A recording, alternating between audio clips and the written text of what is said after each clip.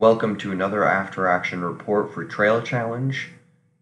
If you are part of Green Team or Red Team, I kindly request you to leave as this video is locked and that is your verbal warning to do so.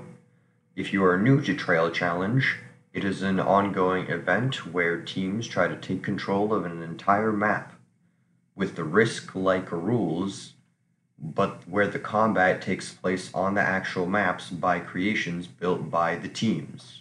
Each video will be mostly self-contained, however, it is recommended to go and watch the others. It is so unbelievably Joever. Last week, we finally got one more territory. We got the ice territory on high seas. This week, we lost that territory. So we're now back to being on one territory, which means if we lose at any point now, we are just out of the game permanently. Our team's going to be done. Sadly, I wasn't here this week, but I did make the creation again. I'm pretty much the dedicated builder for the blue team now.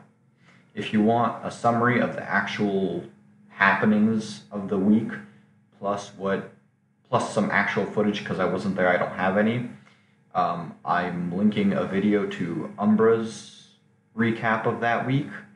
I just want to say though, if you are going to go there, his numberings of the weeks are one off of mine. I think they are one less.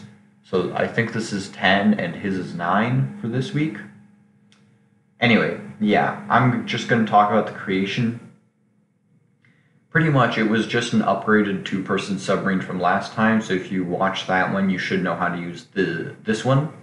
Except I actually updated the turret design so it can now actually rotate 360 degrees without jamming.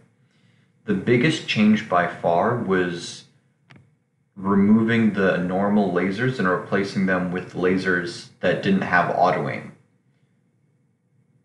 The reason why I did this is because it allowed me to get much more lasers for the same amount of power cores, and because the idea was that we were going to be fighting in the ice tunnels, which make it impossible to dodge and are at very close range, auto aim shouldn't matter. The only thing that should have mattered was raw DPS. Sadly, I forgot to say that in the training I gave to my friends who were actually there that time. This resulted in our loss. So, you know, I'm a little bit sad and disappointed, mostly myself for forgetting to tell them that. But that's just life. I'm going to be linking the creation in the description of this video. I call it the solar flare because, you know, large, inaccurate, spams laser stuff. Yeah, you know, pretty generic, all things considered. Yep, that's the end of this video. It's really short this week. Goodbye.